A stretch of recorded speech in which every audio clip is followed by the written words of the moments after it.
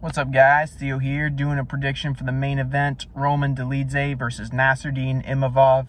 Right now, Nassourdine Imavov is a minus 185 favorite, and the comeback on Roman Dolidze is plus 140 on DraftKings. Guys, I like Roman Dolidze here, and the reason for that is that I have just never really been super high on Nassourdine Imavov. Initially, I wasn't super high on Roman Dolidze either, but as time has come on, I've kind of realized that I underestimated him a little bit, and he is pretty decent and has decent power. And, you know, Nassourdine is probably a more well-rounded mixed martial artist, but the thing about Nassourdine is he kind of epitomizes French fighters and the strengths that they have, but also the weaknesses that they have, right? So he's very technical, he's not super aggressive, and he is well-rounded, but a lot of times when he's fighting, he's just kind of like backing up and like kind of touching and moving back out, and he just never seems to really be doing what you want him to do. He seems to have like this really good striking, doesn't go forward and doesn't use it. He tries to do this like French savate thing where he's like standing back and like fucking like flailing his arms at you. And I just don't love how much the guy really talks himself up. I remember in the fight with Sean Strickland, he was going into that, and this was a pre-Adesanya Strickland. He was the favorite in that fight, and he was talking himself up like, I have a nasty side, I'm the future of this division, I'm going to be the champ. You know, people think they're going to win, and then they get in there with me, and it goes a different way.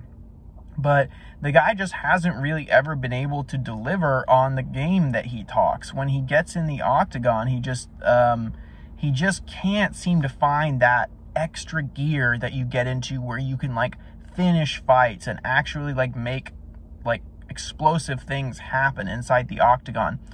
And that's going to be kind of a bad look against Roman Dolidze here, because Roman Dolidze, even though he himself I don't think is the most skilled fighter, one thing about him is that he just keeps going forward. He keeps looking for a knockout. He's very aggro, and that's not something I typically really like about fighters. I prefer a fighter with a high fight IQ. But the reality of it is I've just always found Nassourdine to be a bit overrated, and I just don't see him going in there and really putting it on Roman Dolidze the way that he's going to need to win this fight. Roman Dolidze was in that close fight with Marvin Vettori. A lot of people thought that he won that.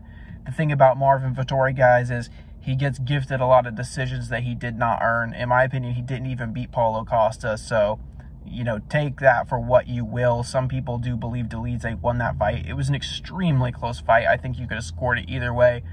But, you know, Dolidze's output could use some improvement, but he's very powerful, and he makes the fight a struggle for his opponents. And the thing with Nassourdine is he's always making fights close. That's the thing with Nassourdine, is like you always feel like he has the ability to finish these fights and like do more, and he just doesn't. He just doesn't do what you want him to do.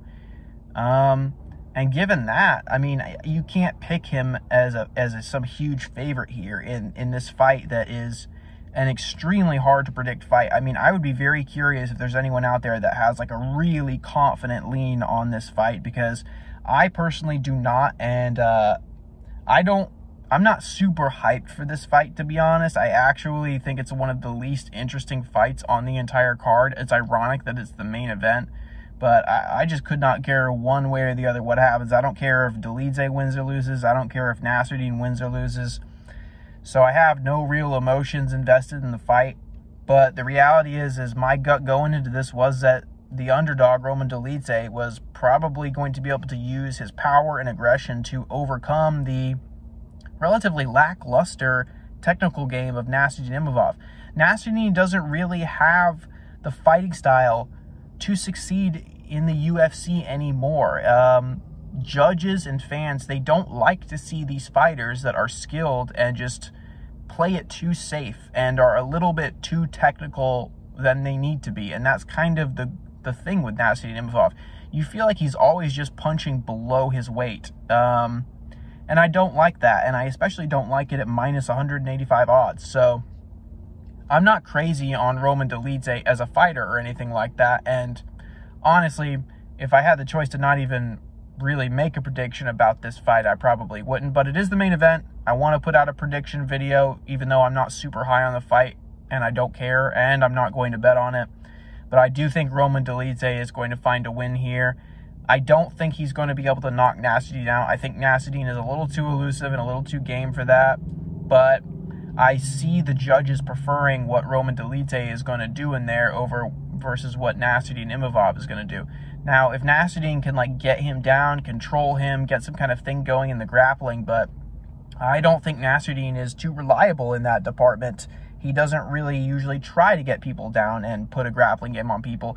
He likes to just like do this French kickboxing thing where he's like standing back and just hitting you with shots and acting like he's doing a lot, but he's really not.